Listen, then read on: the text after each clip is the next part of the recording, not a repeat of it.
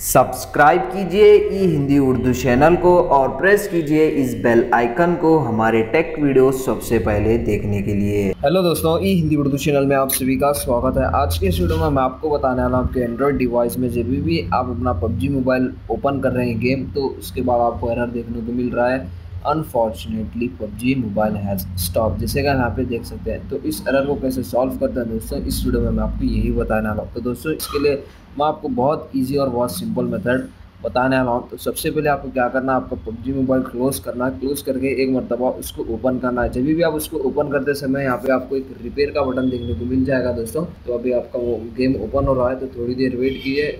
Game होते समय आपको एक रिपेयर का बटन देखने को मिल जाएगा, उस पर आपको क्लिक करना है। तो जैसे कि हम यहाँ पे देख सकते हैं दोस्तों, रिपेयर का बटन, तो जस्ट उस पर क्लिक कीजिए।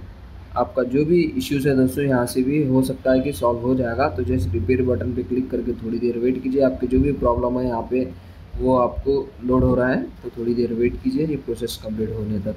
जैसे प्रोसेस कंप्लीट हो जाएगा दोस्तों, इसको क्लोज़ कीजिए और एक मरतबा आप अपना डिवाइस रीस्टार्ट कीजिए। रीस्टार्ट करने के बाद आप अपना गेम को इजी तरीके से प्ले कर सकते हैं। इसके बाद भी अगर आप सेम एरर फेस कर रहे हैं तो ये नेक्स्ट स्टेप फॉलो कीजिए। फ़ोन सेटिंग्स में जाइए। इस तरीके से फ़ोन सेटिंग्स में जाने के बाद ऐप्स एंड नोटिफिकेशंस में जाइए और जस्ट ऑल ऐप्स में जाइए।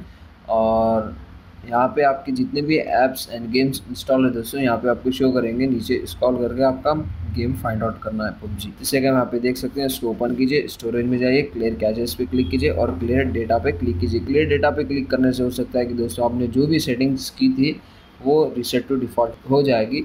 तो जस्ट आप अपने ओन डिस्प्ले कीजिए। उसके बाद दोस्तों आपने अभी तक गेम को अपडेट नहीं किया है, तो जस्ट गूगल प्ले स्टोर में जाके इसको अपडेट कीजिए। अपडेट करने के बाद फिर से एक मरतबा अपना डिवाइस रीस्टार्ट कीजिए। रीस्टार्ट करने के बाद अभी आपका जो प्रॉब्लम है दोस्तों 100% सॉल्व हो जाएगा। तो इस तरीके से दोस्तों आप इजीली इस एरर को फिक्स कर सकते हैं। एक्चुअली वीडियो में किसी सब्सक्राइबर के लिए बना रहा था, तो वीडियो पसंद आ गई दोस्तों लाइक कीजिए, शेयर कीजिए और सब्सक्राइब कीजिए। वीडियो के रिलेटेड जो भी डाउट्स है कमेंट सेक्शन में डाउट्स को क्लियर कर सकते हैं। Thank you.